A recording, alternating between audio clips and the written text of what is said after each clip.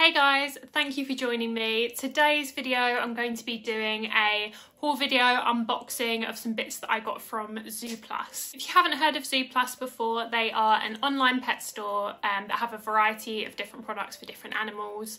Unfortunately, if you're from the UK and you order from Zooplus, you know that at the moment in the UK, the amount of things that you could order from there have gone down drastically since Brexit, and it's really sad because they have such great prices, and yeah, it makes me sad, but they still have a few really good things for great prices, and I managed to get quite a few little bits. You can see these boxes behind me here. I haven't opened either of them yet, so I'm going to be completely opening them and unboxing them with you guys. I also have a few little bits over here from Pets at Home, which I'm going to show you as well, that I got the other day, but the majority of the stuff is going to be from Zooplus, and I'm also going to link everything in the description down below if you are interested.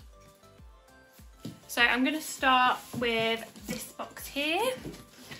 So I'm just going to grab some scissors.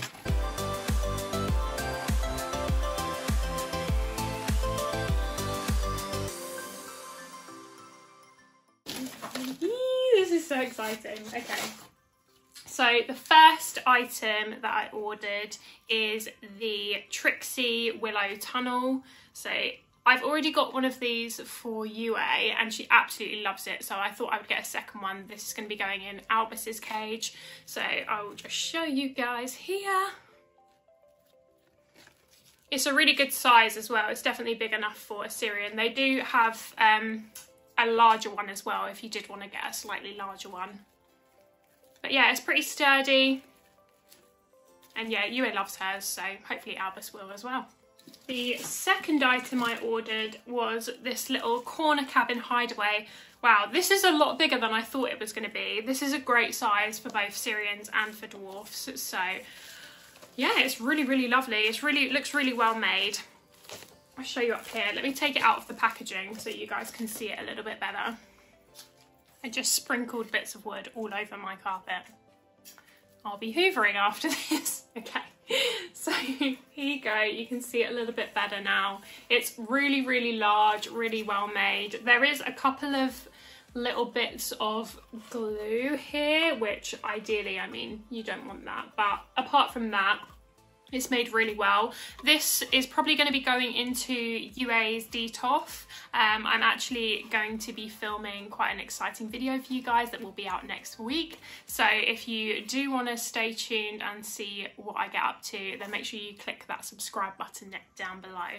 So both of these items were really well priced. I think the corner cabin was $4.99, which for the size of it is absolutely brilliant. And for the Willow tunnel, I think I paid about £3, but I'm not entirely sure. If it's different, I'll put the price up on the screen for you guys. But yeah, I'm going to link everything down in the description for you as well. So my order got shipped in 2 parts.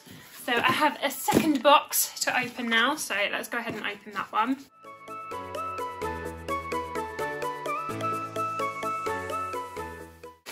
So this one has a few more bits inside, and it came packaged with some nice bubbly stuff to keep it all safe. So yeah, I really like the way that they package their items. Oh, this looks so good. Okay, so the first thing in this box is the TRIXIE grass mat that I ordered, and I ordered 2 of these. So I've got one for Yue and one for Albus. These I just wanted to get so they can look a little bit more natural in their enclosure, and I can have a few more things hanging from like the ceiling as well. These, I don't know how much these normally retail for, but on Zooplus these were $1.99 each. Like, that's a great price for them. I don't think I've ever seen them cheaper than that. They're really large. I'm going to hold it next to my head so you can see, but they're really big. So yeah, no, it's a great price for them. I know they'll both enjoy chewing on these as well, so it's just a little bit more enrichment for them too. The next thing I decided to get was some CORK logs. So I got 2. Again, one for each of the hamsters. This is the medium size that I ordered. I was really unsure on what size to get, and I was trying to read through kind of some of the reviews and stuff, but yeah, they are quite big. I'm obviously going to give the bigger one to Albus. This has a much larger entrance for it, so that will be a lot more suited to him, whereas with this one you can see the entrance is a lot smaller, so I wouldn't want to give that one to him just in case he was to get stuck in there. But I think this will be absolutely fine for Yue, as she is pretty tiny. So yeah, again, these are going to be going into both of their homes pretty soon.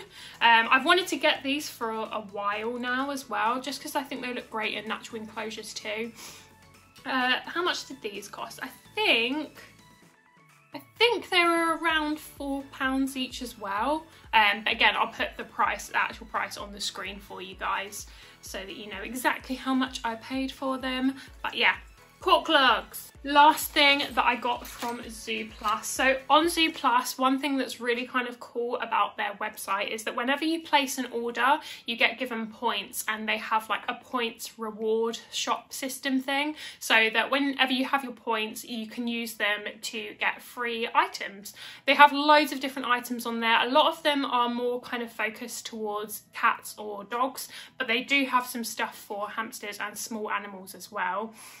So these can be literally things from like small treats up until, I think I saw even like a really big like cat litter box on there as well. So it's really beneficial. Like, you get quite a lot of points every time you order. So yeah, for free this time I got these little fruity skewers. Again, I just got one each for both of the hams because I don't want to give to one what I don't give to the other. But yeah, they're really cute. You can use these to just add some fruits or vegetables onto here, and you can hang it from the top of their cages, and it can just act as a little bit more enrichment for them and make them work a little bit more for their food.